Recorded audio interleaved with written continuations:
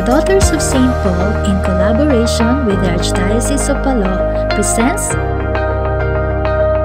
Sunday Gospel Reflections. In the name of the Father, and of the Son, and of the Holy Spirit. The Lord be with you. A reading from the Holy Gospel according to St. John.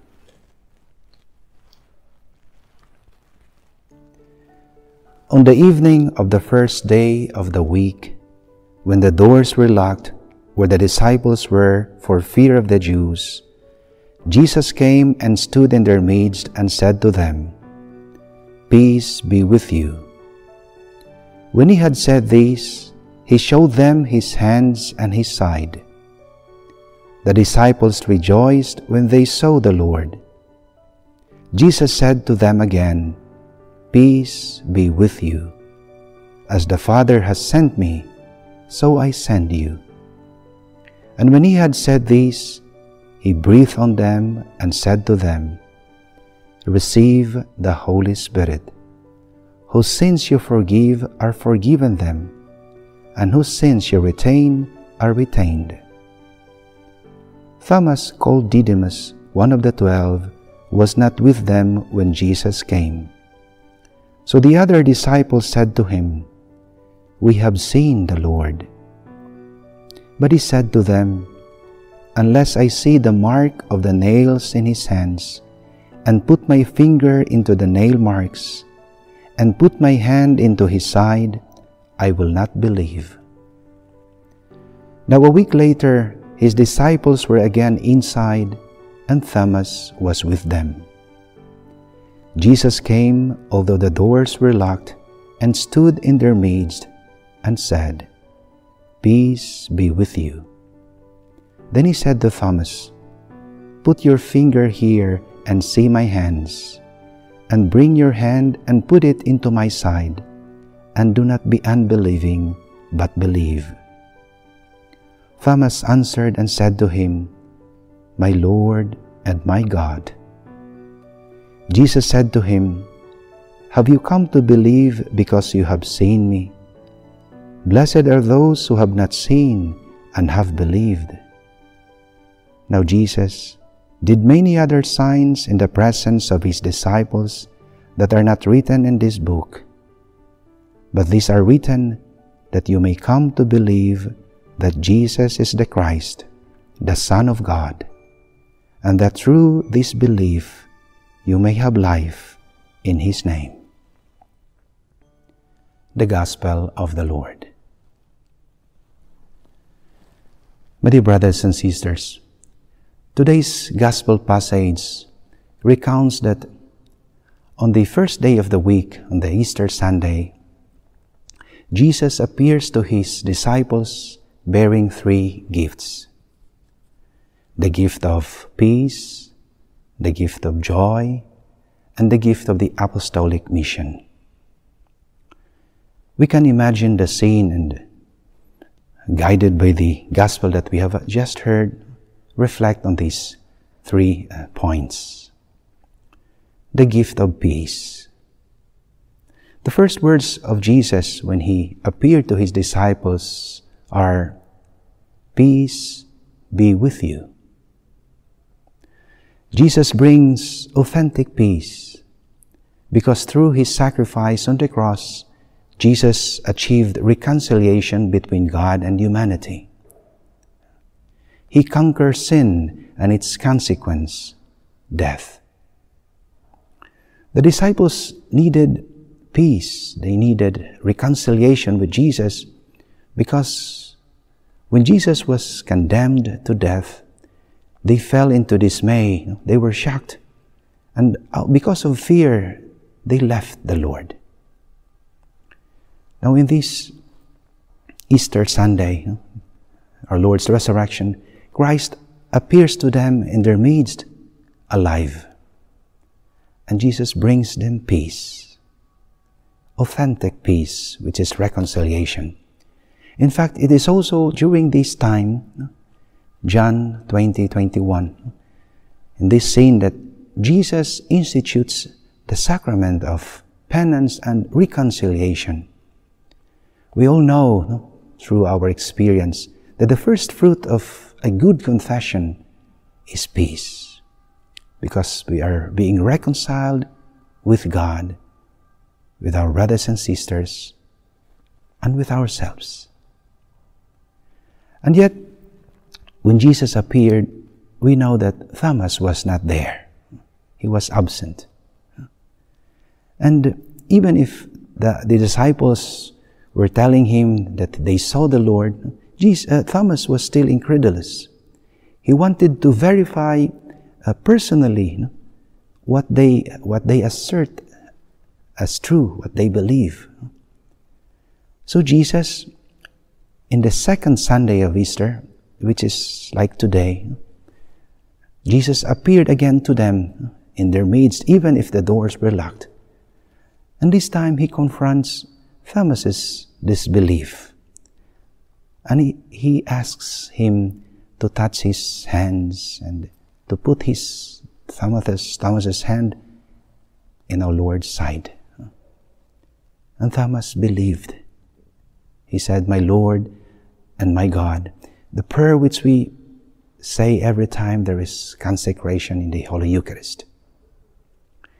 Therefore, the wounds of Christ were the ones that gave Thomas peace. The wounds of Christ, therefore, are signs of His infinite love and mercy.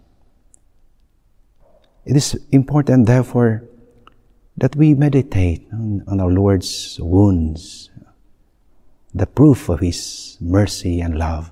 That is why this Sunday is called Sunday of Mercy. It is also beautiful to imagine that Jesus in heaven, He presents His wounds to God the Father and tells Him, "This is the price that I paid for my brothers and sisters."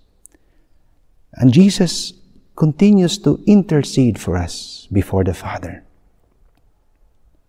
All of us, each one of us, is in need of God's mercy.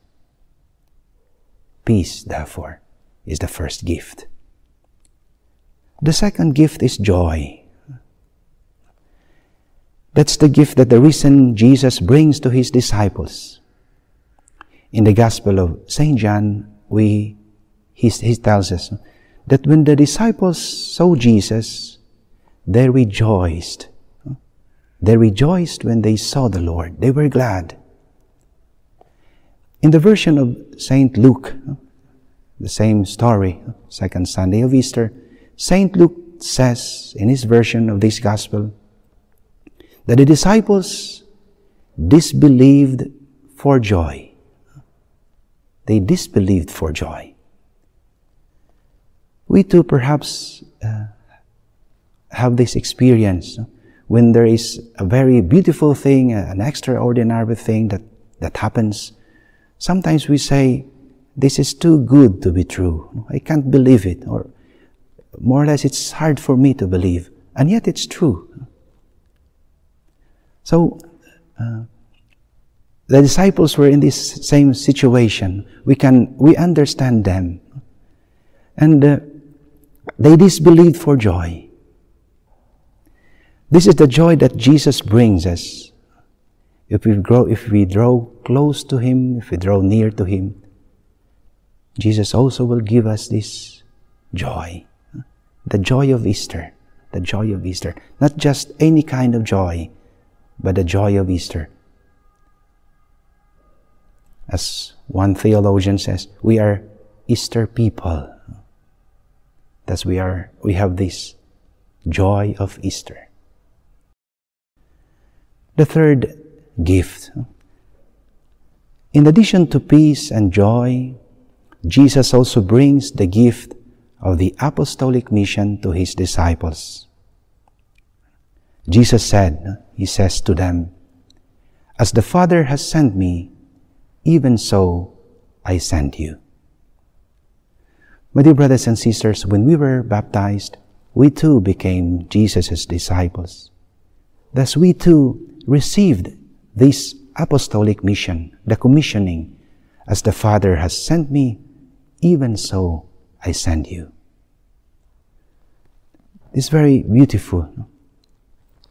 So Jesus' resurrection is the beginning of a new dynamism of love, which is capable of transforming the world with the presence of the Holy Spirit, starting with our families, with our communities, with our circles of friends. Let us thank the Lord for this gift. And let this second Sunday of Easter, let us allow ourselves to approach Christ with faith, opening our hearts to peace, joy, and mission, bearing in mind that God's infinite mercy, that from this comes this gift, the gift of peace, joy, and the strength for the mission, the strength, the inspiration to continue with our mission with joy. Let us entrust this Easter prayer to the maternal intercession of the Blessed Virgin Mary, our Mother. Amen. In the name of the Father, and of the Son, and of the Holy Spirit. Amen.